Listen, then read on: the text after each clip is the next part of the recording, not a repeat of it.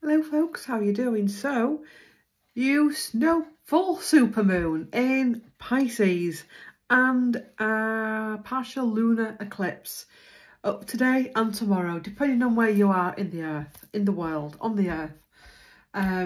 You can already tell it's building because everything feels a bit, can you feel it? It's interesting, it always feels a bit all over the place, but it shows that shifts and changes are happening. And before we get into pulling some cards, because I'm going to be using the Moonology deck by Yasmin and Boland, today's message is about thankfulness for education. And that education starts, you know, early doors and leads into school, education, college, university, apprenticeships, life, because the truth is every day we're at school. Life is school. And every opportunity that we've had and the fact that we have had access to lessons, teaching, education, knowledge, and that we've got books, that we've got videos, that we've got teachers, that we've got inspirational speakers, we've got all that we have got, and the fact that our life lessons and what that has taught us. And imagine, I just want you to imagine now, if all of that was taken from your life, it'd be totally empty. So let's get to pulling the cards.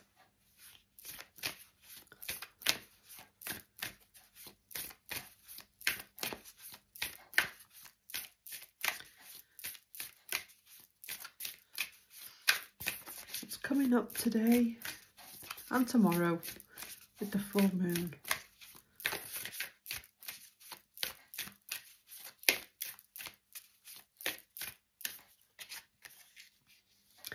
It's time to release negativity. Full moon in Scorpio.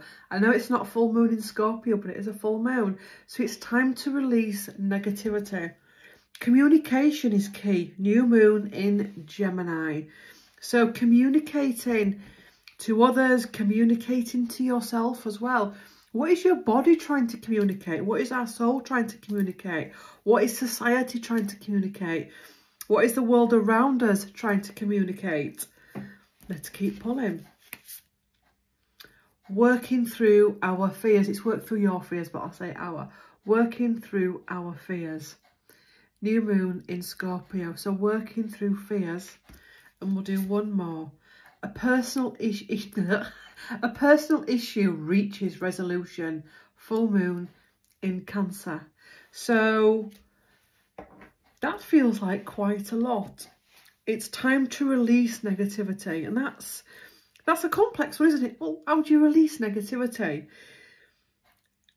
We trust that we are doing that by being conscious of things, by being awake to things, by being awakened to our life, to our world, to be constantly in connection with all that is, to be thinking about past, present, future, but not in a longing or a hatred way, but in a way of revelation and change, to be conscious of all the different nuances, to be conscious of all that the body is going through right now, is release. Because I think sometimes we can overcomplicate things.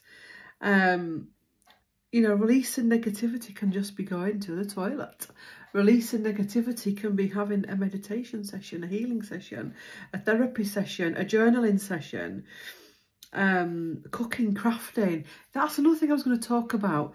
What things do you have in your life that can help you deal with the difficult?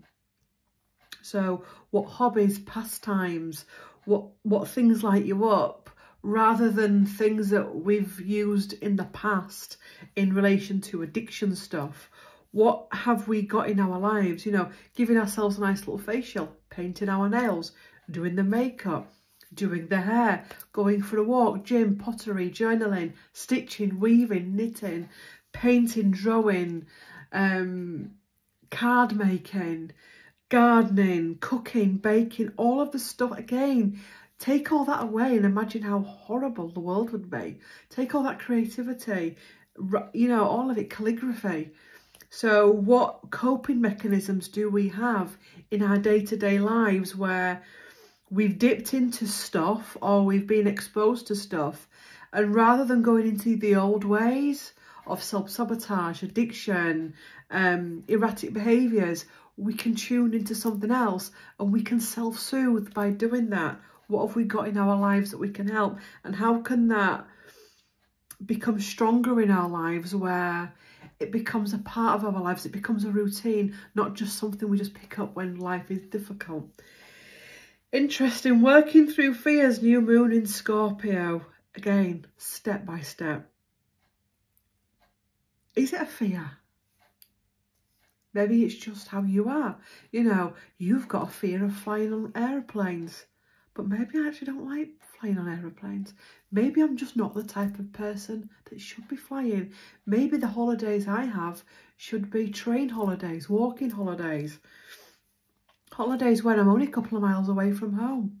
But society says you've got a fear. See what I mean? Are they fears? Or are they just ways that you are? Where it means that you can't do a certain thing.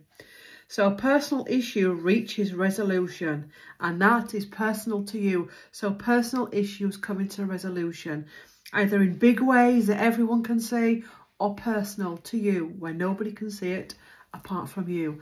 Thank you for watching, and I will see you in the next one. Bye.